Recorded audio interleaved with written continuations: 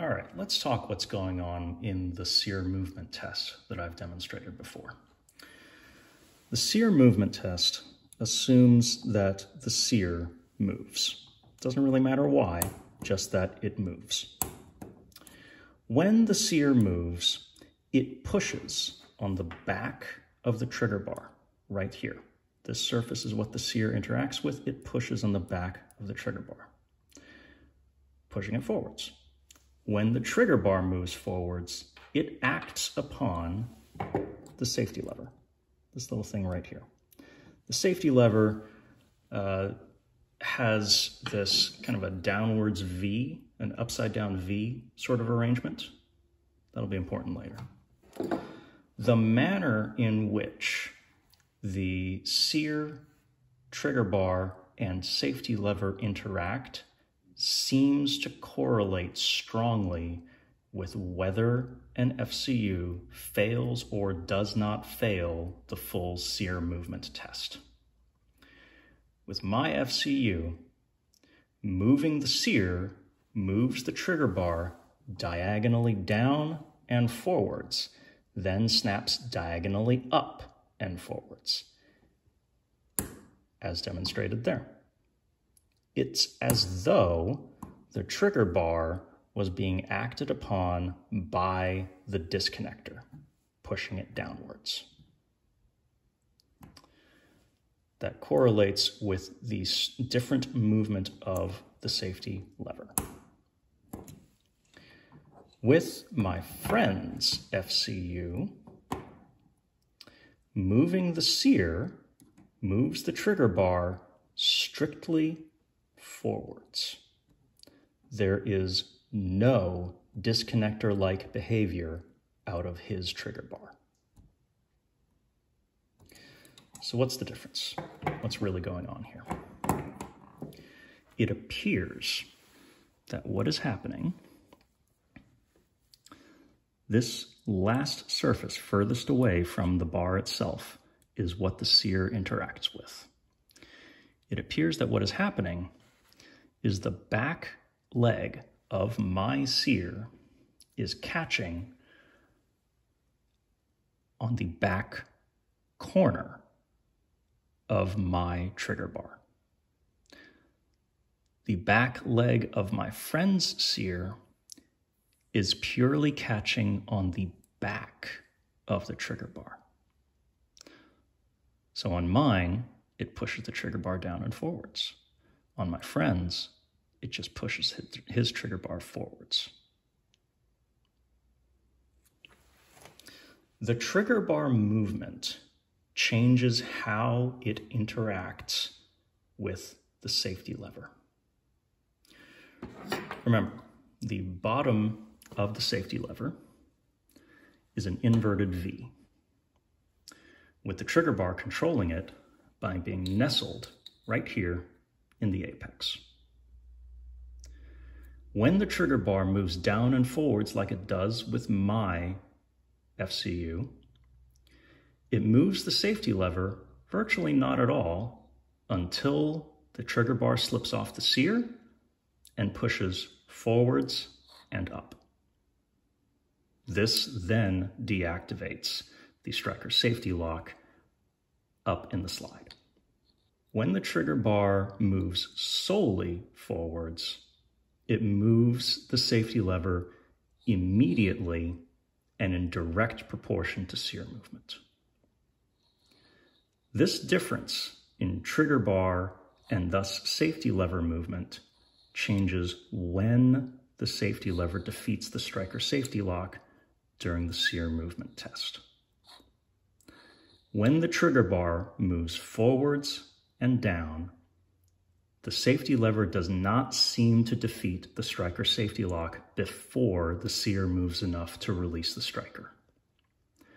When the trigger bar moves solely forwards, the safety lever seems to defeat the striker safety lock before the sear moves enough to release the striker. With a sample size of 2, disconnector-like behavior seems to correlate directly to failing or not failing the Sear movement test. Configuring both my FCU and my friend's FCU to demonstrate disconnector-like behavior correlates with both pistols not failing the full Sear movement test. Configuring both my FCU and my friend's FCU to not demonstrate disconnector-like behavior correlates with both pistols failing the Sear movement test.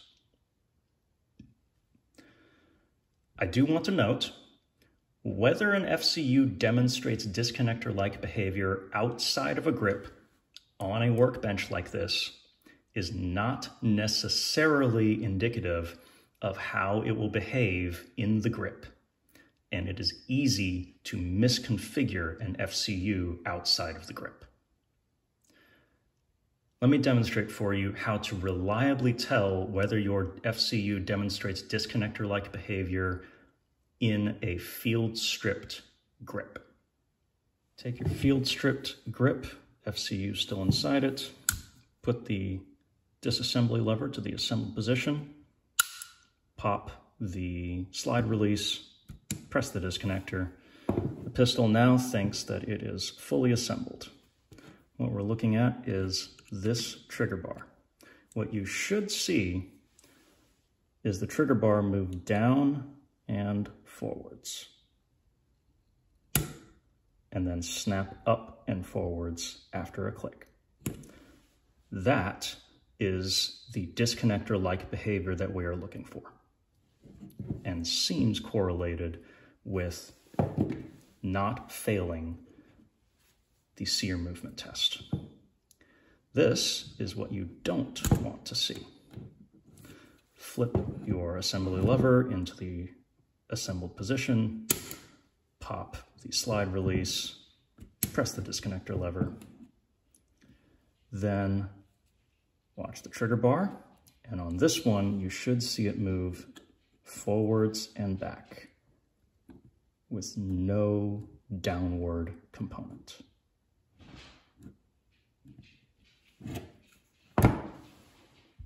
This disconnector-like behavior, whether intended or not, appears to be necessary for a pistol to not fail the Sear movement test. Simply put, the safety lever needs a mechanical way to differentiate between the trigger bar moving because it was pulled forward by the trigger versus the trigger bar moving because it was pushed forward by the Sear.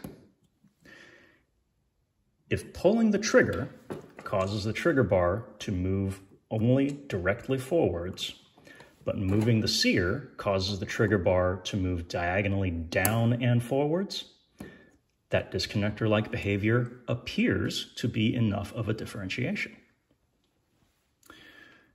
Configuring the FCU to either demonstrate or not demonstrate disconnector-like behavior while in the pistol is a matter of two parts. Thus far, I've been able to cause both FCUs to demonstrate disconnector-like behavior using a non-skeletonized flat trigger from SIG and this specific trigger bar. Unfortunately, I have not been able to identify a reliable way to determine which type of trigger bars will or will not configure an FCU to demonstrate disconnector-like behavior during Sear movement. Because this 675 trigger bar creates disconnector-like behavior in both FCUs. This 675 trigger bar does not. There is no easily discernible difference in dimensions or anything between these two trigger bars. This set of calipers could not show a measurable difference between the two parts in any way. So, to summarize, I have demonstrated for you a much easier to perform test to determine if your FCU demonstrates the disconnector-like behavior that seems to be correlated with not failing the full Sear movement test. I have not yet determined a reliable way to configure an FCU with commercial off-the-shelf parts to produce disconnector-like behavior. Right now, it's just trigger bar roulette. We're closer to determining what is really happening to cause uncommanded discharges out of P320s, but the search for a reliable fix continues.